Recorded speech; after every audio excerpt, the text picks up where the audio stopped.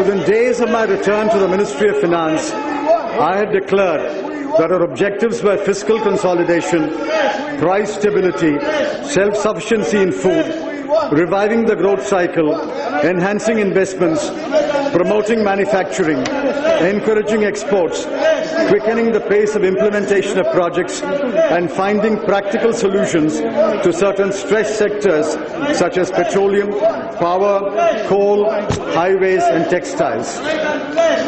Let me begin with the good news. The fiscal deficit for 2013-14 will be contained at 4.6% of GDP, well below the red line that I had drawn last year. More importantly, the current account deficit that threatened to exceed last year's CAD of $88 billion will be contained at $45 billion, and I'm happy to inform the House that we expect to add about $15 billion to the foreign exchange reserves by the end of the financial year.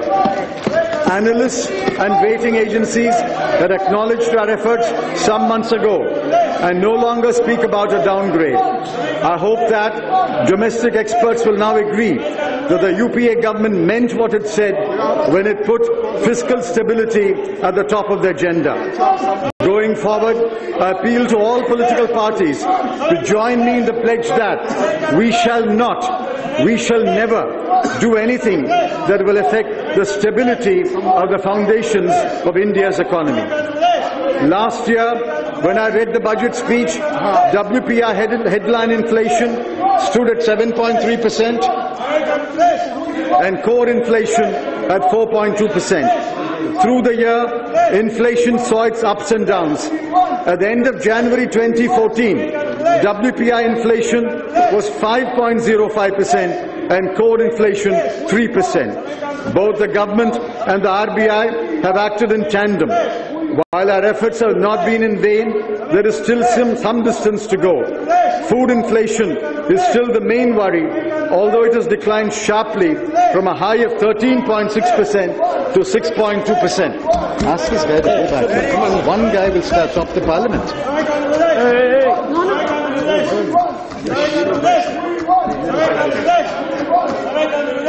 We are proud of the stellar performance of the agriculture sector.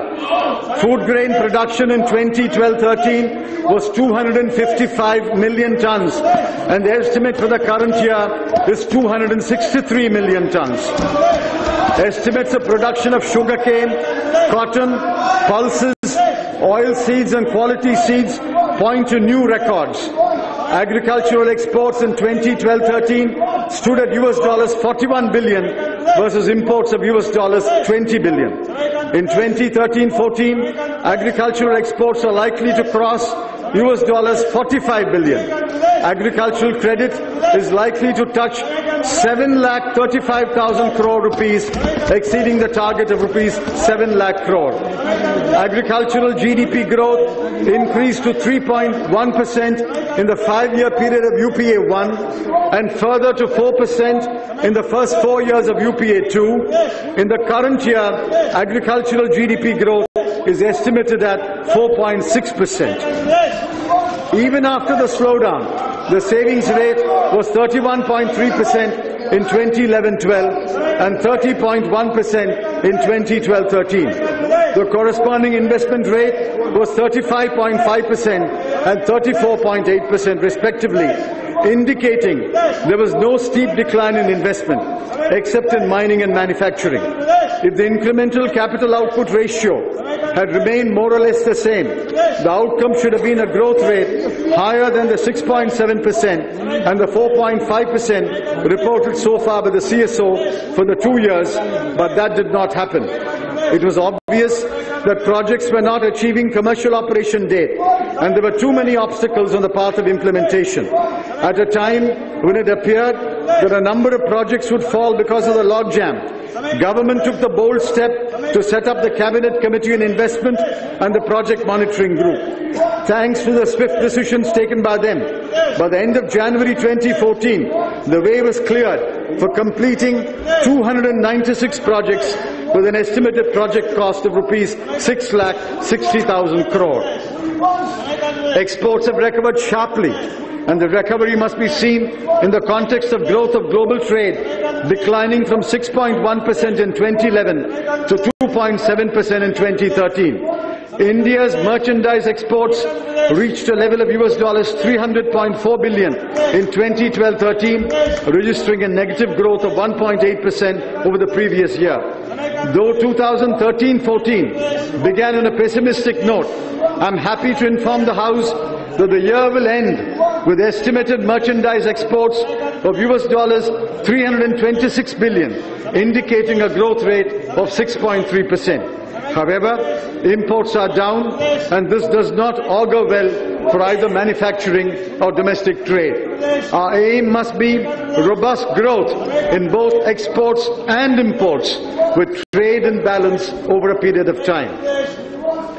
Manufacturing is the Achilles heel of the Indian economy. The deceleration in investment in manufacturing is particularly worrying. Consequently, there is no uptick yet in manufacturing. The national manufacturing policy has set the goal of increasing the share of manufacturing in GDP to 25% and to create 100 million jobs over a decade. 8 national investment and manufacturing zones have been announced along the Delhi-Mumbai Industrial Corridor, and 9 projects have been approved by the DMIC Trust. 5 NIMZs outside DMIC have also been given in-principle approval. 3 more corridors connecting Chennai and Bengaluru, Bengaluru and Mumbai, and Amritsar and Kolkata are under different stages of preparatory work. Additional capacities are being installed in major manufacturing industries such as steel, cement, refinery, power and electronics. Several measures have been taken to promote micro, small and medium enterprises, including notifying a public procurement policy, establishing technology centers and common facility centers, and launching the Kazi Mark. We have given a big push to infrastructure and capacity addition in infrastructure industries. In 2012-13 and in the 9 months of the current financial year, we have added 29,350 megawatts of power capacity, 3,928 kilometers of national highways, 39,144 kilometers of rural roads under PMGSY, 3,343 kilometers of new railway track, and 217.5 million tons of capacity per annum in our ports. Besides, 19 oil and gas blocks were given out for exploration, and 7 new airports are under construction. We have also facilitated infrastructure debt funds to provide takeout finance for infrastructure projects and ease the pressure on the banking system. Risk to capital flows. Thank you. Risk to capital flows were accentuated due to volatile global conditions and the indication in May 2013 of a reduction in asset purchases by the US Federal Reserve. The rupee came under pressure.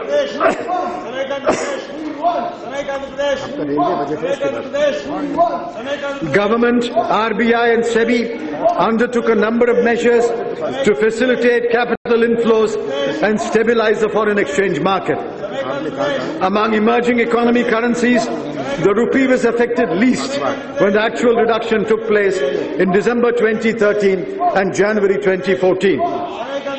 Honourable members will recall that the slowdown began in 2011-12. In 9 quarters, the GDP growth rate declined from 7.5% in Q1 of 2011-12 to 4.4% in Q1 of 2013-14. Thanks to the numerous measures that I have narrated, I was confident that the decline will be arrested and the growth cycle will turn in the second quarter.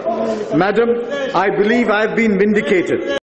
Growth in Q2 of 2013-14 has been placed at 4.8%, and growth for the whole year has been estimated at 4.9%. This means that growth in Q3 and Q4 of 2013-14 will be at least 5.2%. I can confidently assert that the economy is more stable today than what it was 2 years ago. The fiscal deficit is declining, the current account deficit has been constrained, inflation is moderated, the quarterly growth rate is on the rise, the exchange rate is stable, exports have increased, and hundreds of projects have been unblocked. Madam Speaker, all this is a result of hard work. I may add, among other mentors, my mother and Harvard taught me the value of hard work.